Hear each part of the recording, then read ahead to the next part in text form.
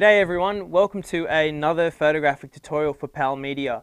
I've got a very cool one today. It's to do with shooting glass with a speed light. So if any of you have ever shot glass before, you'll actually know that it is quite difficult, mainly because it's a transparent object and the light spills through, and you can have quite a lot of problems.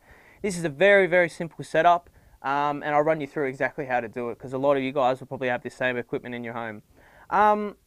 What you might actually hear is I've got better audio. Now, I'm happy to say that I've finally purchased some wireless lavalier microphones. Big difference in audio quality. These are just sent, this is the transmitter sent to a receiver that goes directly into an XLR input in my camera, and I'm really happy with the quality of audio so far. It is much better than using the onboard microphone or even a shotgun mic. It really does make the difference. I figure if you got good video, you might as well have good audio.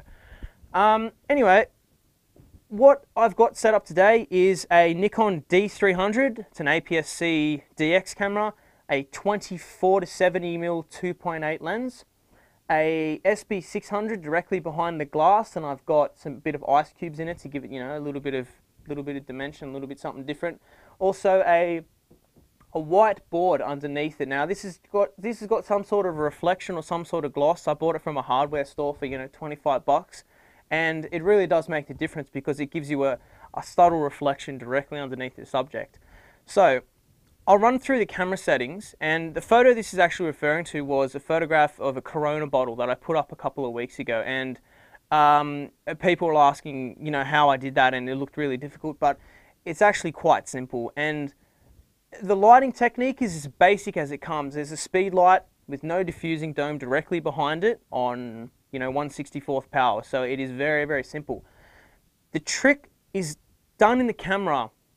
What you'll see is there's a lot of ambient light. So I've got a 1000-watt light directly behind me to light up the room so the camera can see exactly what I'm doing. Now, what you need to make sure that you do is you need to set your camera up correctly so you're not going to introduce any of this ambient light. You need to make sure that it's only focusing on the flash and the subject behind it, because that's the only thing that's going to be seen, and it's the only thing that you want. Now, to do that, what I've done is I've set my camera on 1/8000th of a second shutter speed at f10 and ISO 200. Now, that's actually pretty dramatic. You'd think, okay, that's the maximum shutter speed for this camera, and at f10, you'd be thinking your photo is going to be pitch black. But Nikon have a system called CLS, and what that stands for is the Creative Lighting System. Now, there is a rule when you come to, there is a kind of a rule to abide by with flashes, and you need to know what your camera's sync speed is when it comes to flashes. Most Canon and Nikon are really 1/200th, 1/250th of a second, and you need to abide by those rules. Otherwise, you're going to get a black bar directly across the middle, or you might have a pitch black image, even if you're using a flash. Now, with Nikon CLS system, they are able to sync all the way up to 1/8000th of a second, which is awesome. The only downside about this system is that the pop-up flash doesn't work very well in direct sunlight.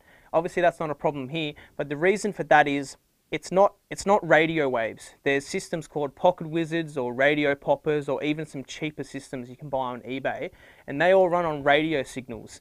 They are reliable up to 100, 200, 600 meters, depending on what brand you go with. The problem with this is it's more or less like an infrared signal. The flash is bursting out information to the speed light.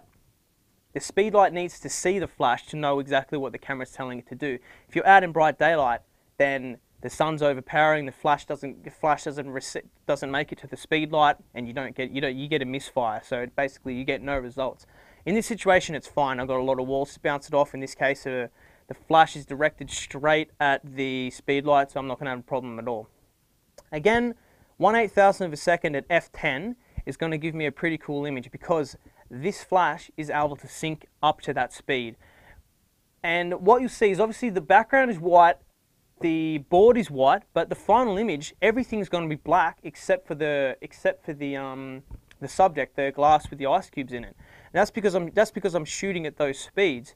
It's actually really cool. You're able to completely change the scene that you're in. You're able to turn it from pure white to pitch black. So that's pretty awesome. Anyway, look, what I'll do is I'll take a quick photograph with the flash down, so the SB600 is not going to have any effect because the commander is not giving it any information, and I'll take a photograph. Now what you see, straight away, I'll put it up on the screen, it's black. Now that is the image that's just gotten taken. I'll pop the flash up, and I'll take another photograph. Now the flash behind it will fire. So this is 1/8,000th of a second f10, the SB600 is on 1/64th power. This is the result. So straight away you can see that is really cool. This is a raw image. I have not touched this at all. That's directly what's coming out of the camera. Now I'm purposely shooting in RAW because when I bring this image into Lightroom or Aperture or Photoshop or Camera Raw, whatever program you use, I've got complete control of, you know, the exposure, the color temperature, and a lot more detail than if I was to shoot in JPEG. So I'm specifically shooting in RAW, so I've got all that detail. I could go ahead and change it in the camera, but I want to be able to view it on a nice detailed monitor to get different photographs. So anyway, I'll take a couple more photos. I'll change my focal length. So this is shot at 70mm. This is out wide. This is at 24mm. And as you can see, you know, it's more or less the same image, but it's just, you know, the field of view is just a little bit different. Yeah, so you guys can do this. I'm not sure what Canon does have some sort of system like this with kind of like CLS. I'm not sure exactly what it is because obviously a lot of my gear is Nikon, so I'm not totally sure what Canon does. Even if you won't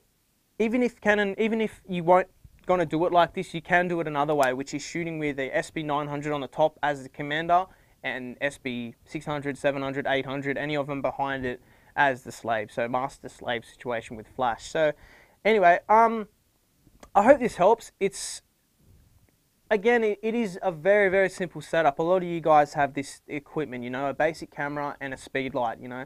So give it a go. Try it with these settings and see if it works for you. If not, you know, just play around with it. But anyway, I hope this helps. If you guys have any questions, just give me a shout. So you can either leave a comment below or send me an email, or, you know, just check me out on Facebook. So my email address is phil.lagettie@palmedia.com.au, or just leave a comment down below. Anyway, guys, I hope this helps. If you have any requests or any questions, just let me know, and I'll try and help you out as much as I can. All right, thanks, guys.